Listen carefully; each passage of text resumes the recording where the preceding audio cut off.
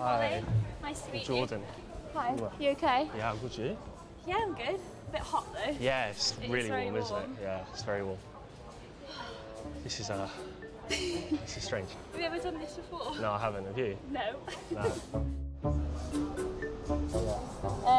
So what have you ordered?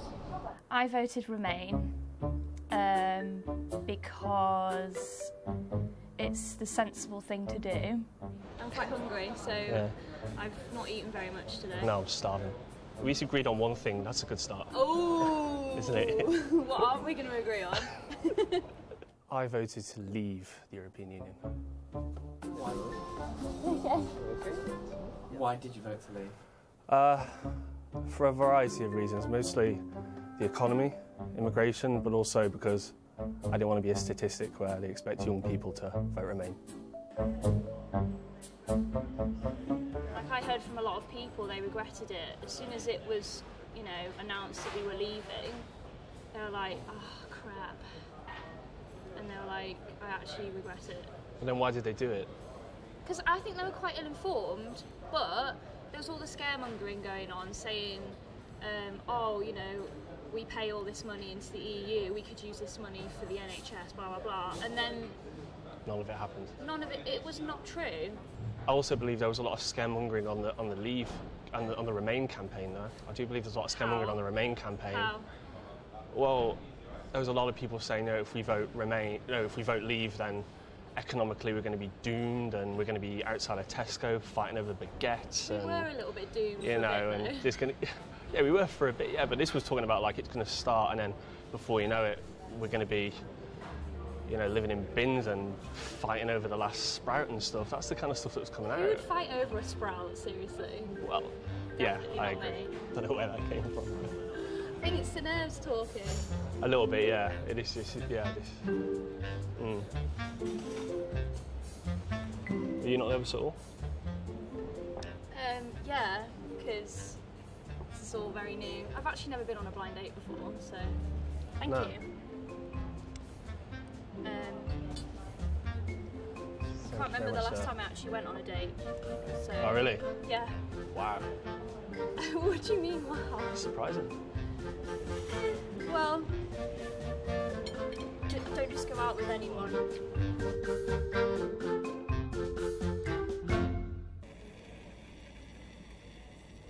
If you could grab hold of all those people, young people that voted Leave, and say something right in their face, what would you say to them? Why did you do it? Come on! I woke up that morning, turned on the TV, looked at my phone, had like loads of WhatsApps. WhatsApps for days. And then turned on the TV, and then the man said, we're leaving. I was like, holy flipping cheese. Like, seriously. I had a similar reaction, to be fair. I was like, really? I was convinced that we were going to stay in. So I was convinced we were going to stay in. I was surprised. I was in shock. So we had a similar reaction. Yeah. But then how did you feel after that? Were you like, hee hee hee? I pretty much skipped to work, to be honest. I was Who even skips to work on a normal day? I was happy. I remember I was in the shower. I was singing. There was shock, probably a similar shock to yourself. But when it sank in, and I carried on watching the news, I was like, "Oh my God, we've actually done it." Who do you vote for normally? Conservatives. Oh, God. Why do you keep saying all the wrong things? I don't know. Who did you vote for? Labour. Why do you keep saying the wrong things? Yeah. Should I just leave now? No. I'll eat and then go. I'm very opinionated. I get quite worked up quite easily, and I'll often shout at the news and my views quite unashamedly. I've got a question for you. Oh God. If there is a re-vote, do you reckon more people will vote?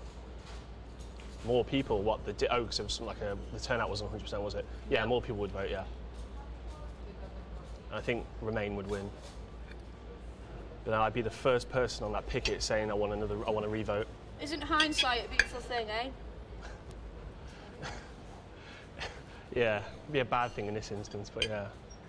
The worst case scenario for me would be that they think I'm just an idiot and a racist, to be honest. Did you get that? Did you An get that awful lot, yeah. Yeah, I've had a lot of negative reaction to the way I voted, the way I think. Have people, like, been mean to you? People knew how I voted. I would get aggressive messages online, I get threats. Are you being serious? Mm-hmm. You're the only person I've spoken to that's actually had a bad reaction from the way you voted. Really? I find that quite surprising. I wonder why that is. As long as they respect what I say, you know, that's fine, but don't be a nasty pasty.